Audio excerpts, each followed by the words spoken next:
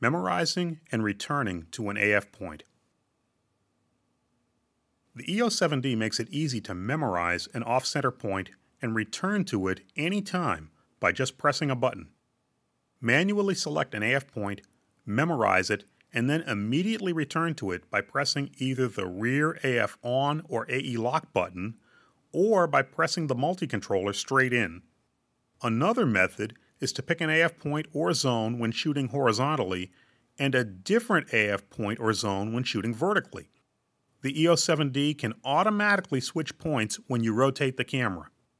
To memorize a single AF point, manually navigate to that point. Press and hold in the rear AF point selection button and press the illuminator button on top of the camera. It's the button marked with a small icon that looks like a light bulb.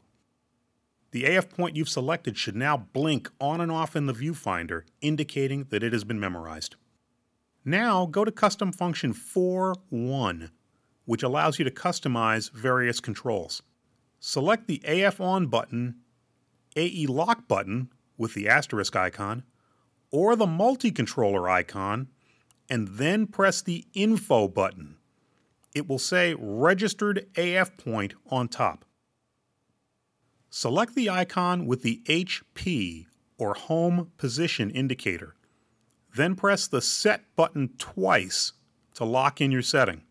Now you can use any other AF point and instantly return to the memorized point by pressing the button you've designated as the HP button. To remove a memorized AF point, hold in the AF point selection button and press the ISO button. A completely different option is to have the camera change points for you as you rotate from horizontal to vertical or vice versa. First, go to Custom Function 3.12, Orientation Linked AF Point. Set this to Option 1, Select Different AF Points. Press the Set button to lock in this choice and then tap the Shutter button to get out of Custom Functions. Hold the camera horizontally. Press the rear AF point selection button and pick any AF area mode and any AF point.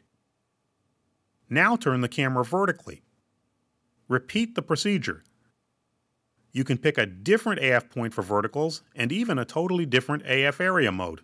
Whenever the camera is turned horizontally or vertically, it will instantly switch to the memorized AF point. You can memorize separate AF points for verticals with the shutter button held facing up and a different AF area for verticals with the shutter button down.